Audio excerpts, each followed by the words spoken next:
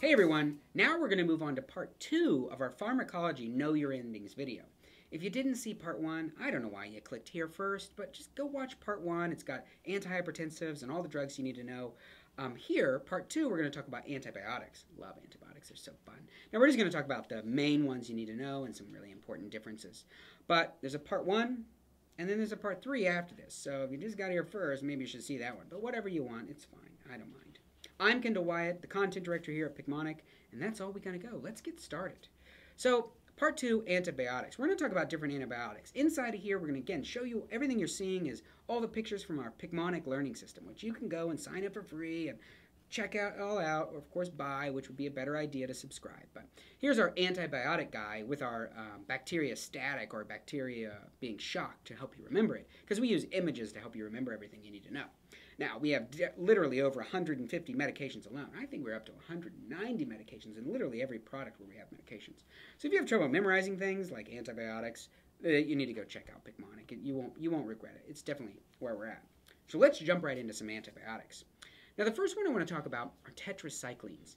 I love tetracyclines. Now, every time I always talk to somebody like this, I'm like, oh, let's talk about tetracyclines. One of the tetracyclines is tetracycline. And they're like, what are you talking about?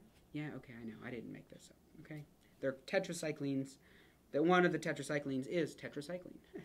Who thought of that, right? The other one's doxycycline. But what's important is you can remember tetracyclines by remembering the ending cycline, by this cycle. We got these beautiful little cycles here. You can just remember that.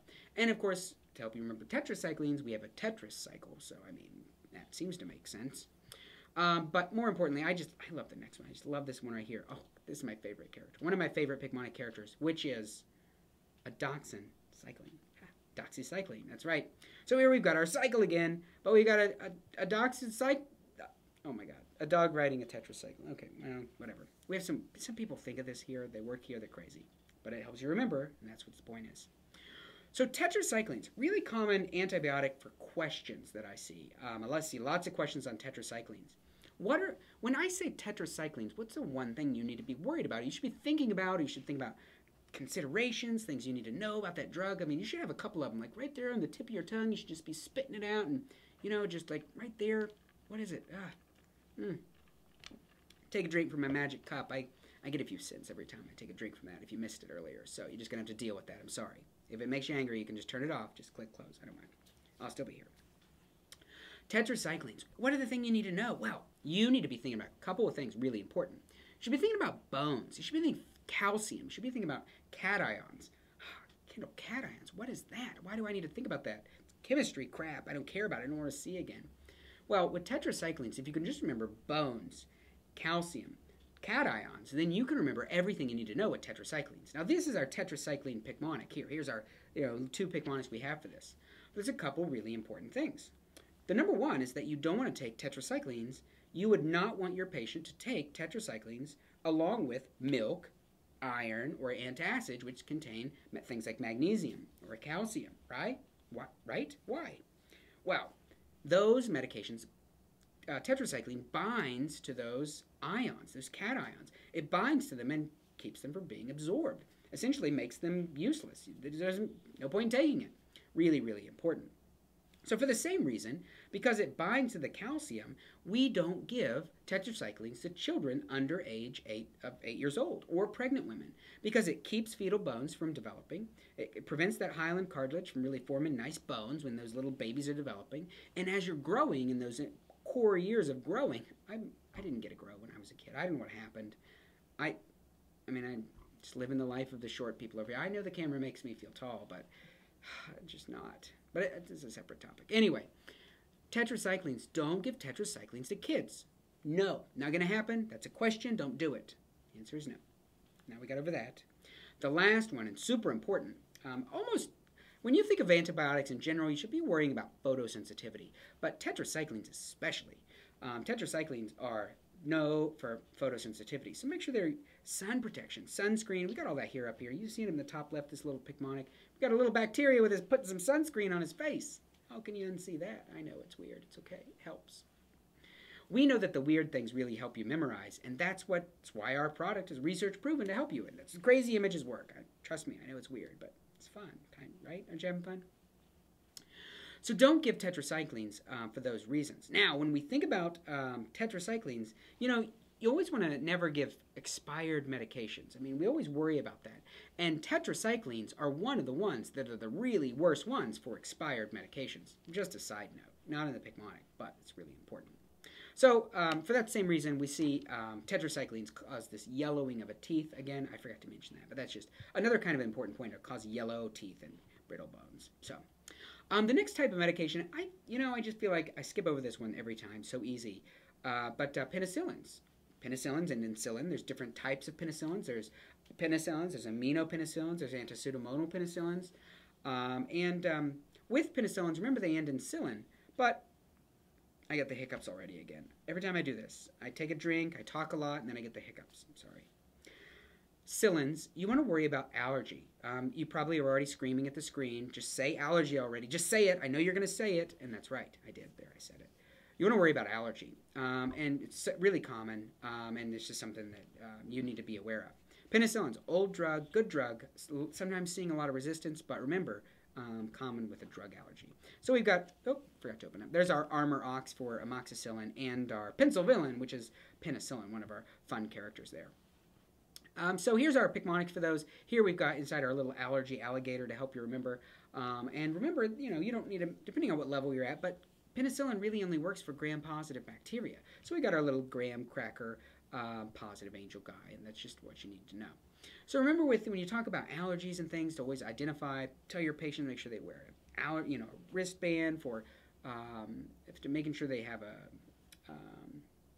emergency alert band or allergy ID band or whatever. I have mine on my iPhone. I just hope I don't get a 70-year-old paramedic doesn't know how to open it. Anyway, it's okay. Now, the next type of medication are aminoglycosides. I see so many people freak out when I say aminoglycosides, name them. Give me the aminoglycosides. And they're like, oh, I don't know what to do. Aminoglycosides are really easy, and this is probably one that you can learn a lot of drugs really fast. So when I talk about aminoglycosides, the first thing you should be thinking about are mice. Yeah, for mycin. Aminoglycosides end in mycin, spelled with a Y, spelled with an I, kind of the same.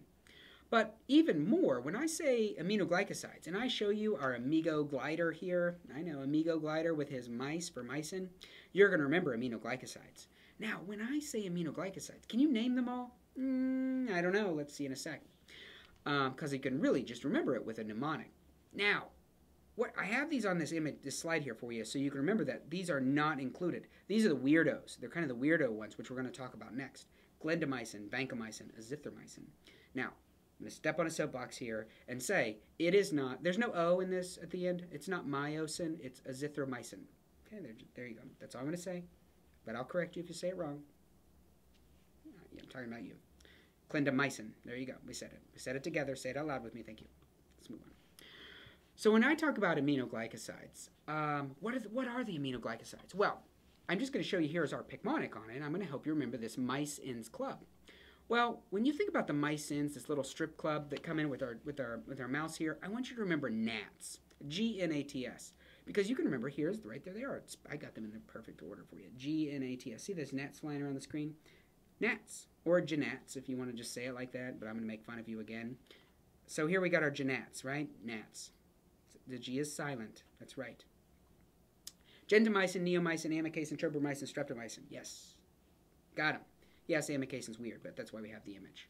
So when we look at the aminoglycosides, here you can see our gentleman mouse for gentamicin. Here you can see our neon mouse for neomycin, our moccasin-wearing mouse for amikacin, our cobra mouse, for tobramycin, and this stripper mouse for streptomycin. So you can remember them all right here inside of this Mice-Ins Club with the gnats. Really easy to remember. Now, when you think about aminoglycosides, they're really kind of toxic medications. I mean, they're pretty potent things. And what do we worry about? When I'm giving any type of medication that can cause toxicity, what am I going to watch? I'm going to monitor the levels. I'm going to do peak and trough. So here we've got our peak and trough here. Peak and trough. Now, with aminoglycosides in general, there are two big things. You need to be spitting out those side effects. And if you've caught on to how we're doing this now, you probably are already saying it out loud because you can see it in the image. Good for you. Your eyes are awake. I'm glad.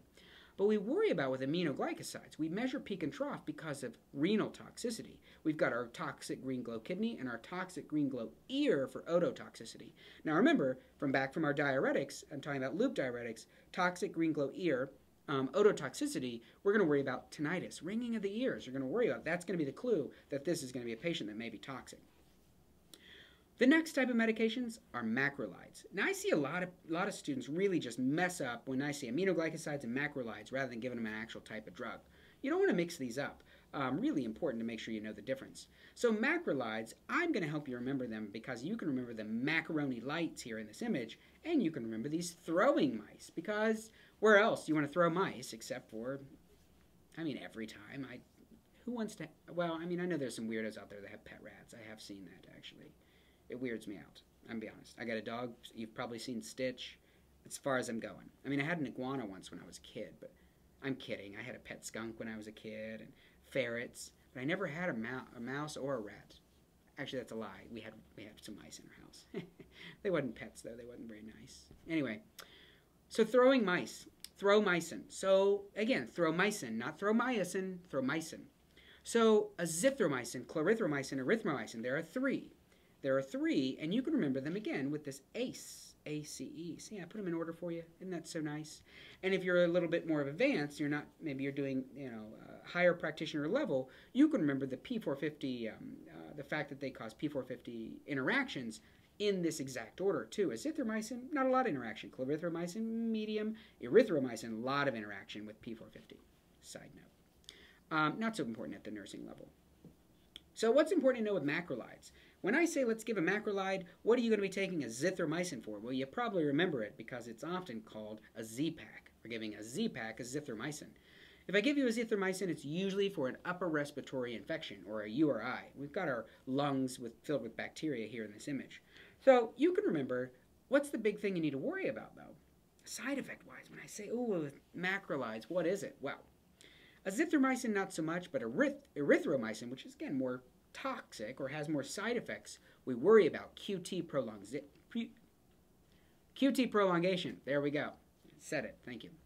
QT prolongation. So we've got our QT heart here stretched out with this big long tail because it can prolong that QT interval. So if it's prolonged, if it's over the 0.4 seconds, we know that that's a prolonged QT interval and it can cause RNT phenomenon, sudden death, arrhythmias, lots of things there we want to worry about. Not so good.